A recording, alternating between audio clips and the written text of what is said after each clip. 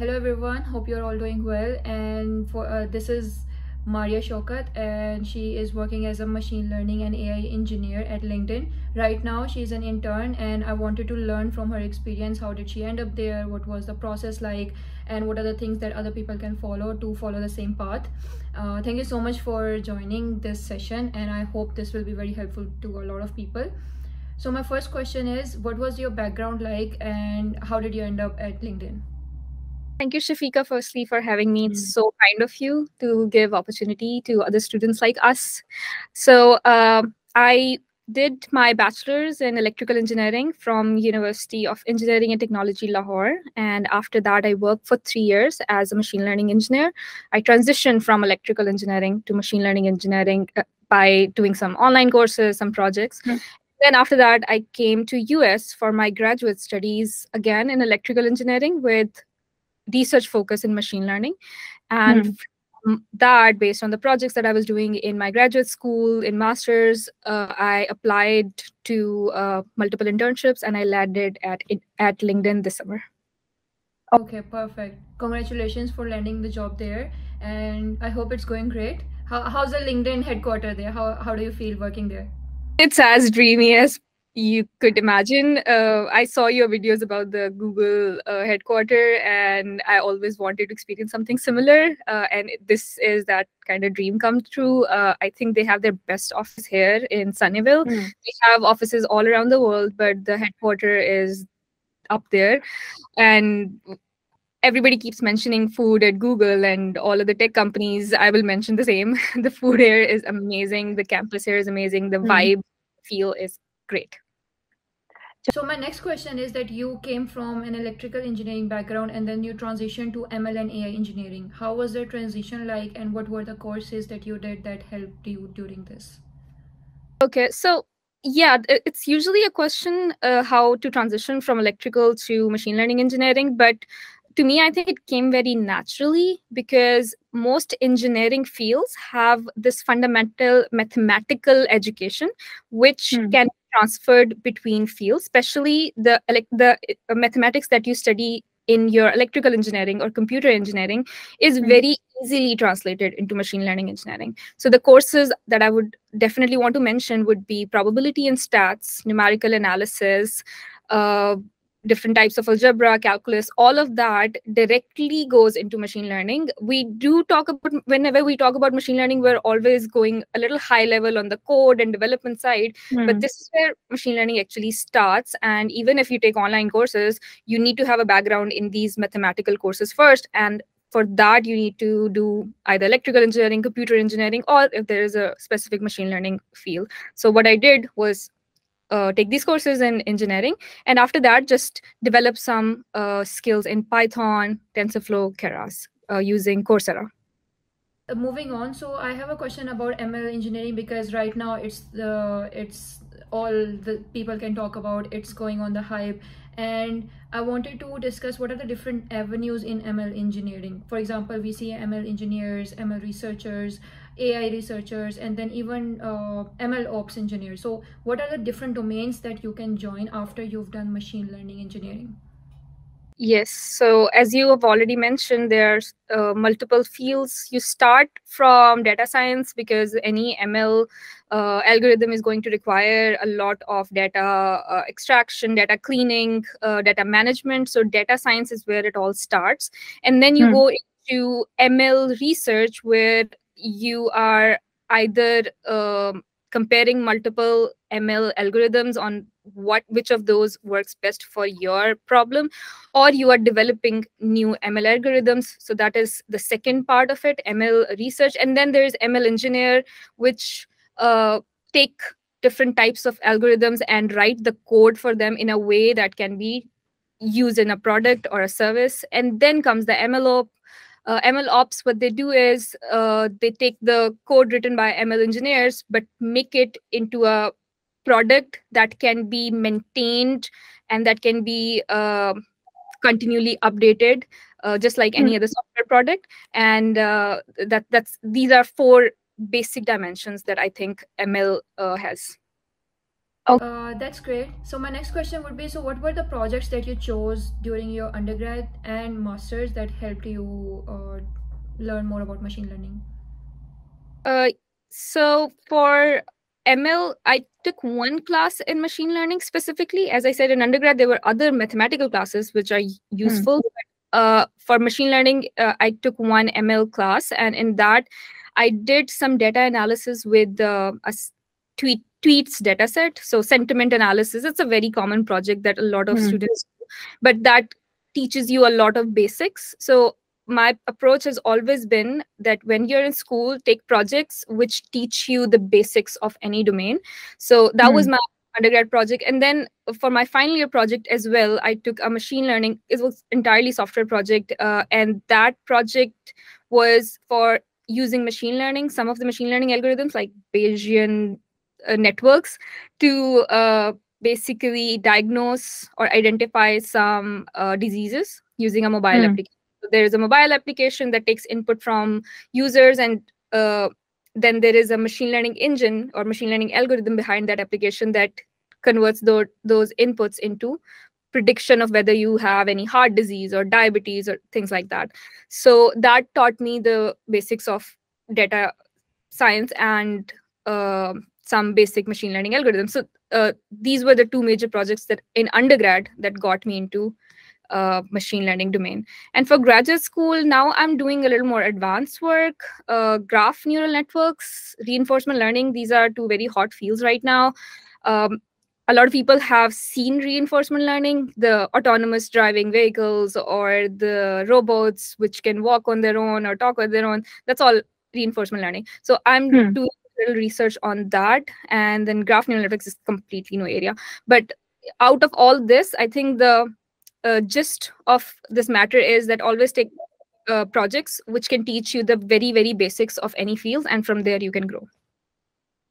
Okay, that's perfect. Just one question about the reinforcement learning that you mentioned. Is it also applicable in LLMs? Because I read somewhere that even in LLMs, you do need reinforcement learning in between. Actually, I just learned about that yesterday. So my project in LinkedIn is related to LLMs. So I was just reading the basic paper of ChatGPT and realized that, oh, they use reinforcement learning to train that. So I learned further on that, but it's interesting that how different fields of machine learning are fusing together. Yeah. So my next question would be, since your background is from Pakistan, you directly came from Pakistan for your masters, and now mashallah you're working at LinkedIn. This will definitely inspire a lot of people, and I wanted to explore more about how did you build your research profile living in Pakistan, and what were the different avenues that you explored?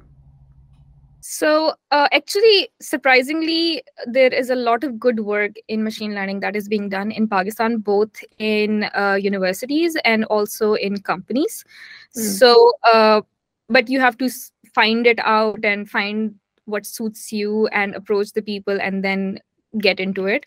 So in my case, I would say that other than the things that I did in undergrad, what helped me was uh, taking a final year project which had machine learning on its core. And for that, I made sure that even if I can't find a appropriate professor in my immediate class, the professor that I've contacted with, or professors in my university, I reach out outside my little bubble. So I did my project with a professor in LUMS, even though I was studying in UET, because that professor in LUMS, he had a very good reputation in helping you build your machine learning profile. So in that way, you have to reach out to other universities. I can just name a few places where there is very good research going on. My own university, University of Engineering and Technology, has a lot of good labs. There is KICS. People who are from Lahore would know this place. It's Khorzimi Institute of Computer Studies or Sciences. And then there is a linguistic lab as well. There are professors in the electrical and computer engineering department doing really good research. Then LUMS, ITU, NUST, they regularly post graduate research or just research assistant positions for their ML project. projects, and you can just join these professors for 6 months to 1 year and do some good work, and from that work you build a profile, and that profile is very attractive to professors abroad when they are looking for their research assistants or their graduate students, and usually that profile gets you funded positions abroad. All right, so that's great because now that I know there are a lot of resources and there is a lot of research going on in Pakistan, and I think it's not just limited to Pakistan. It's generally in Southeast Asia that even if you're studying in one college, you can get research association with some other college or research company, whatever it is. So the possibilities are endless for sure. Definitely.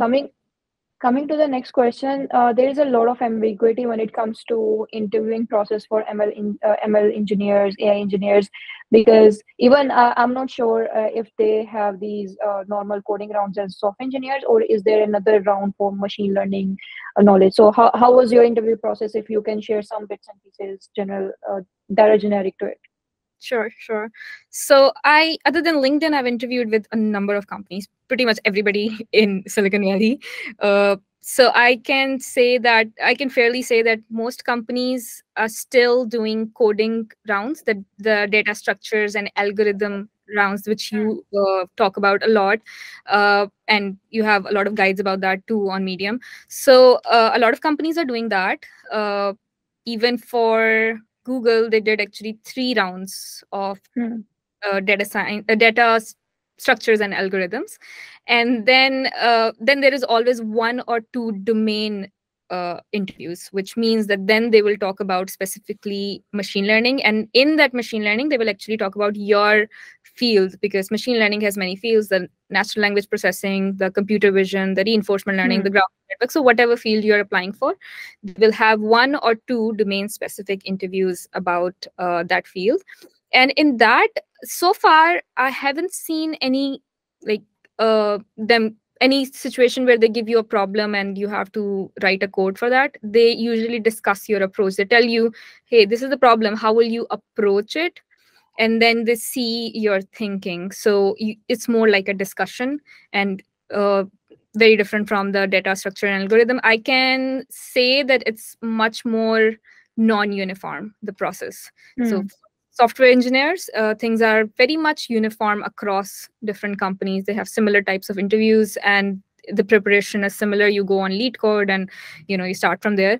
But for machine learning, things are still evolving, so interview process is always evolving as well. Okay. I guess it's similar to domains like data engineering or data science, that there, even though there is a fundamental round for coding rounds, there's still 1 or 2 role related interviews where they ask you specific questions about the role. So it would be similar, right? But I saw that you were recently doing lead code again. So was it because of machine learning, or was it just you wanted to brush up your problem solving skills? I wanted to brush up my problem solving skills. Plus, as I said, even for machine learning engineers, there are first few rounds of lead coding. One thing that I would definitely want to mention is that while working hardcore into our own machine learning domains, we ignore some of the basics, but interviews are always around the basics. So people who are in machine learning, they would know these terms: gradient descent, F1 score, recall, precision. You won't believe that how big companies even still ask meaning of precision, meaning of overfitting, all that. So these are the basics that you learn in your first machine learning class, and till the end you're being asked these questions. So brush up on your very basics and make sure that you understand them in a way that you can explain them to a PhD postdoc person as well as somebody who is a layman. You have to be able to explain it through multiple dimensions. Definitely, that's great to know. And even with the lead code questions, data structures and algorithms interviews, you need to focus on the basics. A lot of times when you're writing a program, they will ask you, why did you use this particular data structure and with this particular algorithm, and what are the trade-offs that you make between space and time complexity? So that always, that's what I always tell students as well, that when you're graduating, at least this is the time that you can focus on your lead coding skills and your problem solving skills. So focus on that. That will pay off later.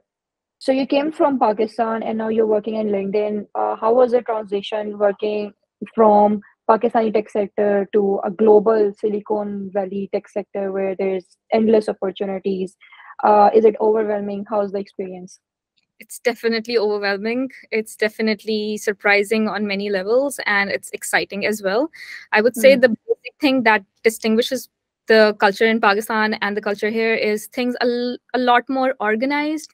You Hmm. getting into a team and getting out of the team, that onboarding process and the offboarding process is much more smooth because they have done these big tech companies have done it so many times that they have all the things documented. They have all the resource pages that you can go and ask your questions. And I think that was one thing that I found difficult in Pakistan, that you start a project, the previous code is horrendous, or I've done that too. I've left code like that too, but there is no documentation or there is no project plans. So things are getting better, but other than that, I think work wise in Pakistan, we're doing very good as well.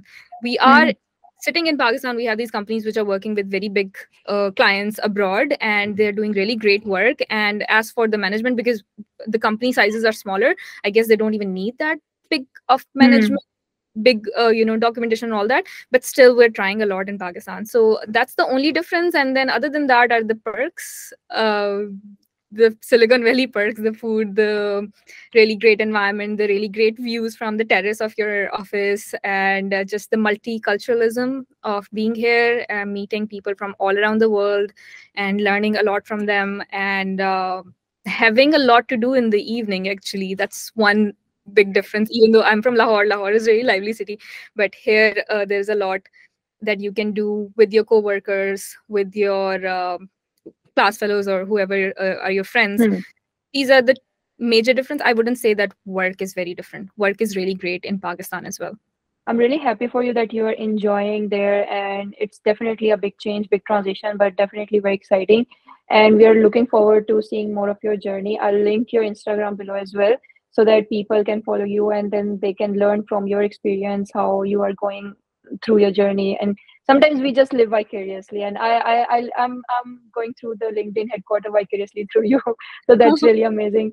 I guess that's more about it. Thank you so much for joining. And I learned a lot. I hope people also learned a lot from this. And I'm really hoping to meet you in person someday and we can collab on some reel, something on Instagram for sure. I would love that. Thank you so much for the opportunity. And as you said, thank you for mentioning my Instagram on your video. And people, whoever needs any help in graduate admissions or getting internships or jobs or whatever, I can try my best to help them out. So always here. Thank you. Thank you so much. We definitely need more Pakistanis like you. And And like uh, yeah.